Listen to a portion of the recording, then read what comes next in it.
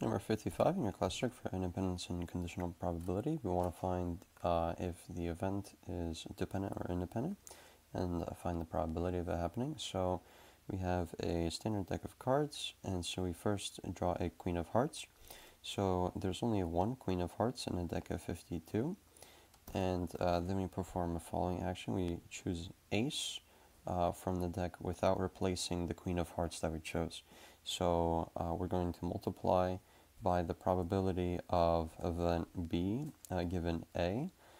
So that's how we know this is dependent, because our action of not replacing the card affects our sample space for the second event. So now our sample space is 51 cards, and there are 4 aces that we could choose from.